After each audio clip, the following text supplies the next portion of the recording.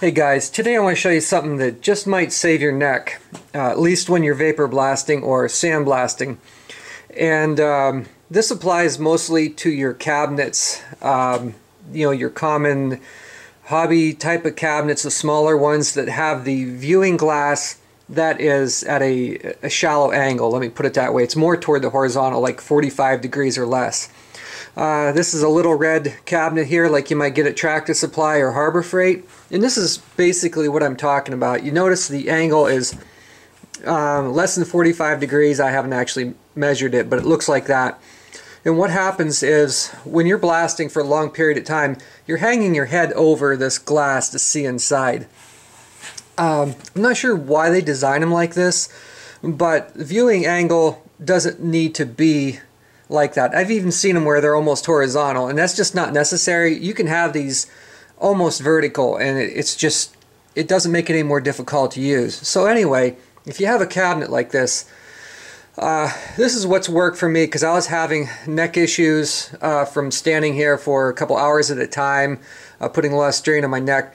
What I did was I implemented I guess you call it a structure device. And what this is this is a modular railing system, and I got these pieces here at McMaster Carr, like a lot of things I get for the shop here.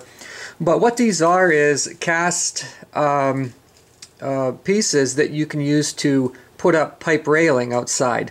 And these particular ones are zinc plated, cast something, iron or something like that. And they're actually made for Schedule 40 iron or steel pipe, but I had some 1-inch OD steel tubing laying around, so I used that. That's why it doesn't fit perfect here. If it was pipe, it would be a tighter fit.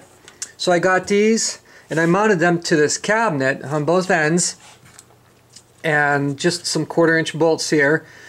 And you'll see the other fittings here. I got some T-fittings. They sell all this stuff. Now the T-fittings come with Allen screws, like socket head set screws. So I took them out, and I got some all-thread and glued some regular knobs here.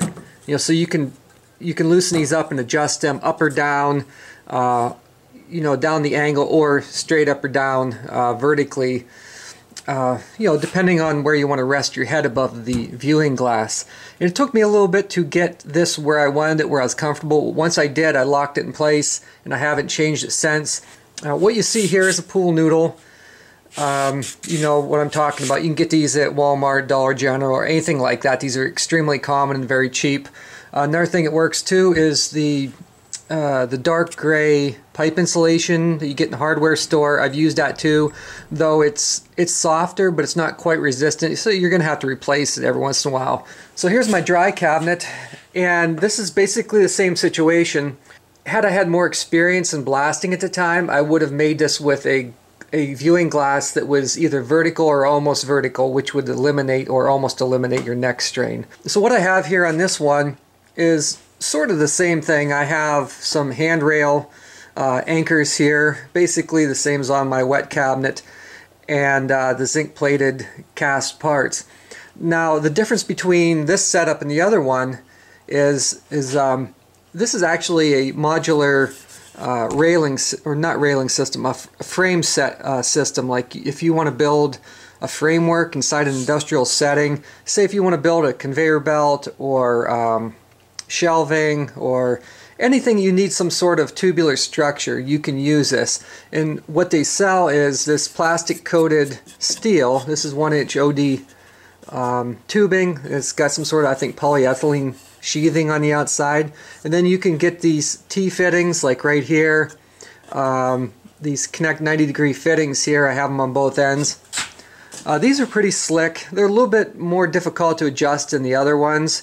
But once you get them adjusted, they have holes for rivets you can put in here and hold everything in place. I like doing this because even though it's riveted to one side of the tubing, you can still loosen this up and adjust this up or down here. It's not locked in place. The rivet just kind of holds the one side of the clamp to the tubing, so it's not as squirrely whenever you're tightening it up.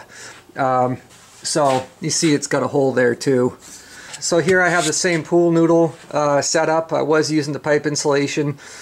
but it's basically the same thing as the wet cabinet, and I can't tell you how much neck pain this has helped me with.